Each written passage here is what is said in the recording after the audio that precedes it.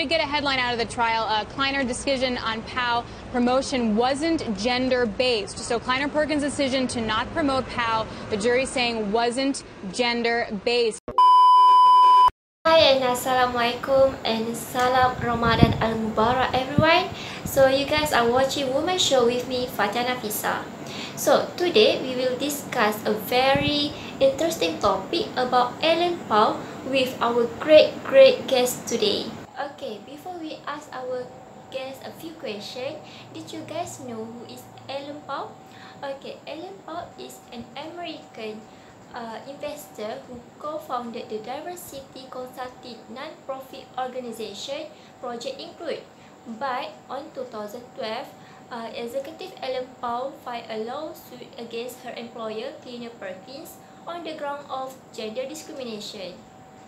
Okay, to know deeper about Ellen Pao cases, I would like to show you a video that prepared from our first guest, Miss Elena Natasha, to answer the question what she think when Ellen Pao make a decision to sue her company and how she voiced out the decision. And secondly, I'm sorry I have a lot of questions. What do you think, Eliana? Is it her voice out is effectively? So to get know the answer, let's watch the video. Hi and Assalamualaikum everyone.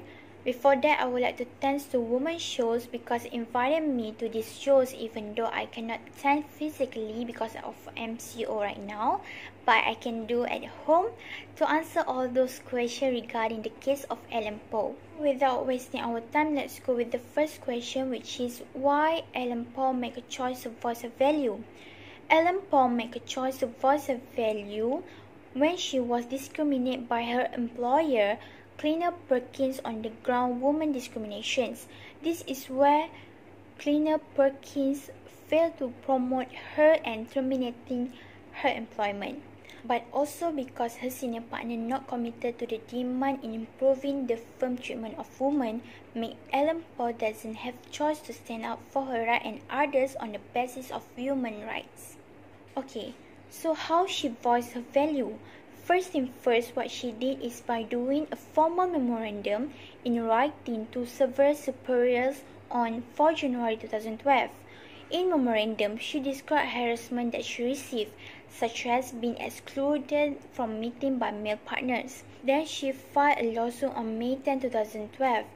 But the lawsuit went trial in 2015 after she was fired 3 years before that. So here we can see that she voiced her value by continuously fighting until she lost the lawsuit on March 27, 2015. So let's proceed with the second question, which is, did I think Pao act on her value effectively? So I personally think that Pao act on her value effectively since she was very consistent on what she's doing and using a right channel, like wrote a memorandum to voice out her value. Then after being fired, she took a legal action towards Kleiner Perkins. I also watched the video voice where people in that video talk about their fears and want to voice their value but doesn't have a courage and platform to voice their values. So I see the connection between the video and the case of Ellen Pao, where Ellen Pao have a courageousness to voice her value confidently to fight for her right. Okay, lastly, does the fact that she lost the lawsuit impact my reasoning? The answer is no, because first, she took a legal action in order to fight for his right. Even the fact that she lost the lawsuit is because of her negative performance over the year, make her being fired and make her statement of gender discrimination not valid and less convincing. But I personally think that we should not try to pick apart of people's fault and put aside that every employees have their right and should be treated fairly by the organization. So same goes with the case of Ellen Pao, where she should not be discriminated because of her gender. Okay, lastly, even she lost the lawsuit, but still her case can still become a positive force for establishment equal employment for women in technical field, and also because of this case, it gives awareness for people out there, especially women, to always fight for their rights. Last but not least, I hope everyone in a good health and always listen to our government to stay at home. So, Assalamualaikum. Okay, thank you Eliana for a great explanation. So now we know why Ellen Pao to make a decision to sue her company, right? Okay, when we talk about Ellen Pao case, if I'm not mistaken, it will relate to the 7 pillars of GVV, or 7 pillars of giving voice value. So to know what is a 7 pillars of GVV, I would like to call our second guest, Nuri Natasha, to answer, to explain or to share what is a 7 pillars of GVV. Hi Nurin, can you explain what is a 7 pillars of a GVV? Thank you, Miss Fatia, for inviting me today. Assalamualaikum and hi everyone. I am Nuri Natasha binti Mazlan. To answer your question, basically, there are 7 pillars of giving voice to value, which are values, choice, normalization, purpose, self-knowledge and alignment, voice, and reasons and rationalization. Okay Nurin, from a 7 pillars of GVV that you mentioned just now, which are related to our topic today, can you share with us? Pillar that I think Paul could have engaged more effectively is the third pillar of giving voice to value, which is the normalization.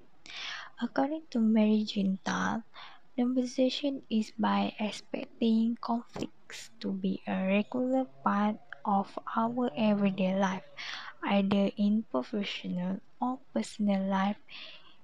In Paul's situation, there could be other ways to solve her discrimination, gender biases, and harassment issues, like having a conversation with her superiors. It cannot be avoided that there will be certain problems like gender biases and harassment issues that will occur in our workplace or other settings. However, her action is not totally wrong because she thinks that it is not right to just keep quiet and compromise your values for the sake of staying in your job, position, or or relationship with coworkers. Thank you. For the last question Nurin, are there any pillar that you think that Paul will take action effectively? Pillar that I think Paul could have engaged more effectively is the third pillar of giving voice to value, which is the normalization. According to Mary Gintal, normalization is by expecting conflicts to be a regular part of our everyday life, either in professional or personal life. In Paul's situation, there could be other ways to solve her discrimination, gender biases, and harassment issues, like having a conversation with her superiors. It cannot be avoided that there will be certain problems like gender biases and harassment issues that will occur in our workplace or other settings. However, her action is not totally wrong because she thinks that it is not right to just keep quiet and compromise your values for the sake of staying in your job, position, or or relationship with coworkers. Thank you. Okay, thank you Nurin for a great explanation, and we have learned a lot from you, especially what is 7 pillar of GVV. And yeah, when we talk about LPAO cases, and it relate with gender discrimination, and we can deny nowadays there's a lot of discrimination happen in our country. So now we have a caller to share their story with us. Miss Shafika, Can you share with us either you have witnessed or experienced the discrimination before this? Okay, so thank you for your question, and also thank you for having me in this woman talk. So your question is that I haven't witnessed discrimination in the workplace. So my answer is yes. I have been seen before the discrimination in the workplace toward the women Muslim workers, whereby they are not allowed by their supervisor and also their manager maybe to wearing a hijab during the work time. So I think this is a discrimination toward the Muslim workers especially. Okay, Shah, for the next question, what do you think the ideal way to handle instance of discrimination in the workplace? So I think the best way to handle the discrimination in the workplace is employees must educate themselves with the act. Malaysians have many act such as Akta Kerja 1955. So when employee know about the act, they can bring their problems and complain their problems to the legal counsel, and the legal counsel will take seriously this issue.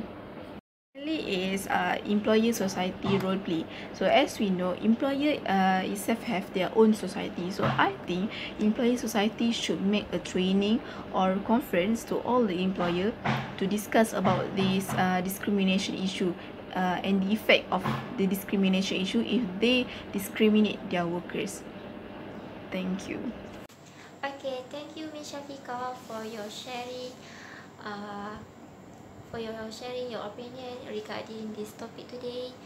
Okay, without wasting our time, let's watch a video from our last guest, who is a famous YouTuber right now, to share her opinion regarding our topic today. Oh, welcome back on my YouTube channel, guys. It's quite tiring day today, so I have to review about Alan Paul. Without wasting our time, let's get started.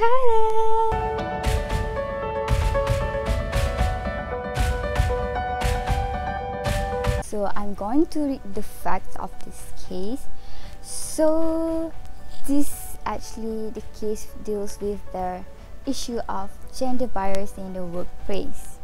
This case took place on May 10, 2012, when executive Alan Paul filed a lawsuit against her boss, which is Perkins. Personally, if I was a juror in this case, I would vote in favor for Alan Paul for many reasons. So, the evidence that I have found in this case, the first one is when one of the employees, who is same floor as Alan Paul, said that Perkins did not pay too much attention towards male employees' mistake. The second one is Alan Paul. She was actually ganged up by male-dominated company. So why? This is because they not treat women properly, and her voice did not mean as much when it comes to fairness. So that means Perkins did not pay too much attention towards female employees' voice, and he also did not pay too much attention towards male employee mistake. This shows that Alan Paul is really under discrimination issue, under gender bias. Okay, so I have received a lot of questions regarding this topic. So I'm gonna pick the top 3 highlighted questions. Okay, actually, I never faced ethical conduct in my organization before. I don't know why. Maybe I'm good. I don't know. So okay, let's move on to the next question. Okay, I will not do as same as Alan Paul did, because I think why would I fight for that not worth for it? Such as if I know the tendency that I lost the case is high, so why will I do that, right? So that's my answer. And the last question is, first is, I will consult and seek for advice with my HR department, human resource. The second step is I will collect any evidence as a proof to my HR. The proof must be related with this issue, such as discrimination. And then the third one is I will wait for a betterment. If there is no solution, no changes, then the last thing I would do is I will quit the job. I will voluntarily resign from my job. Of course, I need to find a better workplace which is fun to be with, right? So that's all from me. Thank you for watching. Bye.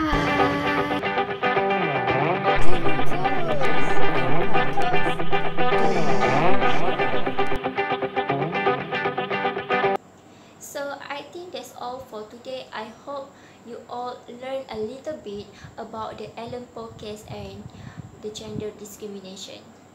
So thank you for watching Women Show and see you next time. Bye. Assalamualaikum.